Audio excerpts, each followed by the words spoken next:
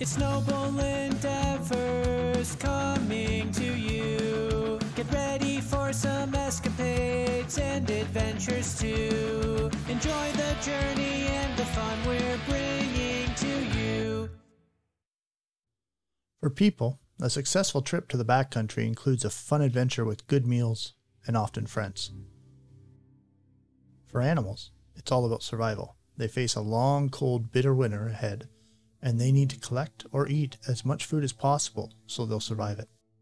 Here's a selection of animals that might come looking for your food. Chipmunks. They love eating through bags. Raccoons. My worst experience ever involved a raccoon that unzipped my bicycle saddlebag, reached in, and removed a freeze-dried meal. He then spent the night eating it while hissing at me if I even looked in his direction. Didn't get very much sleep that night. Mice, often overlooked until they destroy all your food. Black bear. Rarely seen and rarely a problem. However, when they do arrive, it's a major high-stress event with potentially life-endangering moments. Here's some important background information to consider. Sense of smell. Dogs can easily detect smuggled drugs. Bears have far more powerful noses than dogs.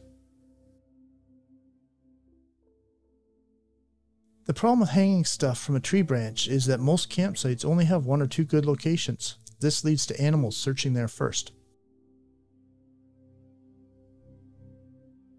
Climbing bears. They climb higher and faster than us. Once up there, they leap onto the bag or the barrel until it comes down or until it opens. At that point, they eat the food. Defense strategies. Hanging a bag in a tree is barely better than nothing. Remember, if they reach it, they eat it. Food barrels. Better, good critter protection. Bears can still get lid open if not locked properly with a cotter pin, etc., which people often forget. Bear canisters. Very secure, heavy and small. You may need more than one to carry all of your food. Ursack bag. Bulletproof vest material. No hanging needed. There is an optional liner to prevent squishing. Some models don't protect against critters without some additional help. Currently I use the Ursack bag as my primary way of protecting my food. It's easy for me to carry, and it's critter-proofed once the second rope is used at the top of the bag. Equally important is your careful selection of a campsite. Ask yourself these questions. Is it messy? Is there any visible litter? Does it have signs of heavy usage? Is bear poop present, especially under the food hanging areas? And is there any evidence of bear trails that cross the campfire area? Here's my story. 10 years ago, Bob and I were on a 5-day Algonquin canoe trip. During our rest day, we camped on an island. That night, it was dark and foggy, and we had a bear visit from just before midnight until just after 4 a.m. That bear did not pass us to get our food.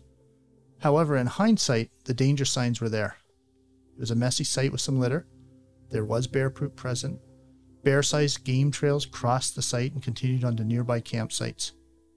Ultimately, we packed up and moved for our rest day to another nearby site on the same lake.